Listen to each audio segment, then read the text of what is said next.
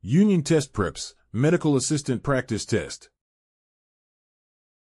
There will be a brief pause after answer choices are given. This is a good time to pause the video to solve. Question 1. Which of the following blood collection tubes should be drawn first in the order of draw? A. Light blue. B. Red. C. Green. D. Lavender. The correct answer is A. Light blue. Light blue tubes are used for coagulation tests and should be drawn before other tubes to avoid contamination from additives, such as EDTA or clot activators, that could affect test results. Question 2. Which of the following routes of administration is most appropriate for a tuberculin skin test? A. Intramuscular. B. Subcutaneous. C. Intradermal. D. Intravenous. The correct answer is C. Intradermal. Tuberculin skin tests are administered intradermally to allow the formation of a wheal, a small, raised, pale bump on the skin caused by fluid injected just under the surface, which is necessary for accurate reading and interpretation. Question 3.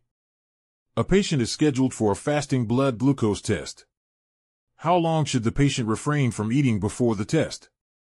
A. 2 to 4 hours. B. 4 to 6 hours. C. 8 to 12 hours.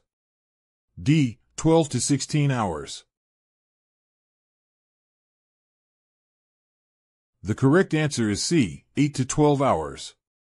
Patients are instructed to fast for 8 to 12 hours prior to a fasting blood glucose test to ensure accurate measurement of baseline glucose levels. Question 4. Which of the following is a common symptom of hypoglycemia? A. Dry mouth. B. Excessive thirst. C. Confusion.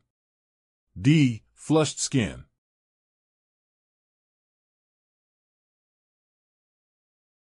The correct answer is C. Confusion. Hypoglycemia can affect brain function and cause confusion, shakiness, sweating, and even loss of consciousness if not treated. Question 5.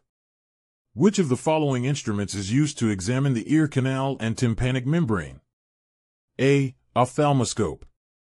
B. Otoscope. C. Laryngoscope. D. Endoscope. The correct answer is B. Otoscope. An otoscope is specifically designed to visualize the ear canal and eardrum and is commonly used during routine physical exams. Question 6. Which of the following terms describes the destruction of all microbial life, including spores? A. Sanitization. B. Disinfection. C. Antisepsis. D. Sterilization. The correct answer is D. Sterilization. Sterilization is the process of destroying all forms of microbial life, including bacterial spores, which are resistant to other methods of decontamination. Question 7. A patient presents with rapid heart rate. Which of the following medical terms describes this condition? A. Bradycardia. B. Tachycardia. C. Arrhythmia. D. Hypertension.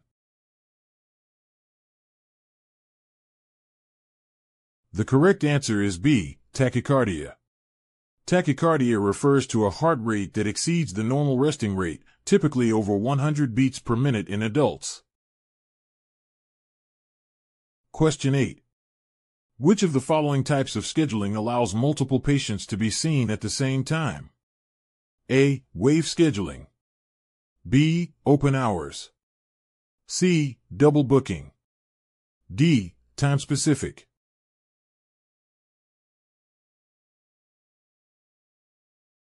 The correct answer is A. Wave scheduling. In wave scheduling, multiple patients are scheduled at the same time, typically at the top of the hour, and are seen in the order they arrive. Question 9. Which of the following body systems is primarily affected by emphysema? A. Cardiovascular. B. Digestive. C. Respiratory. D. Musculoskeletal.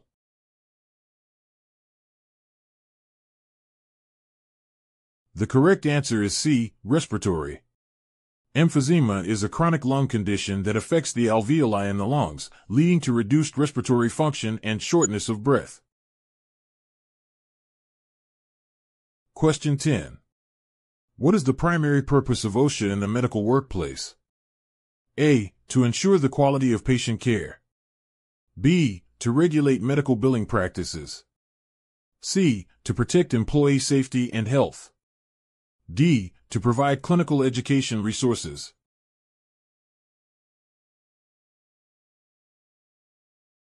The correct answer is C. To protect employee safety and health.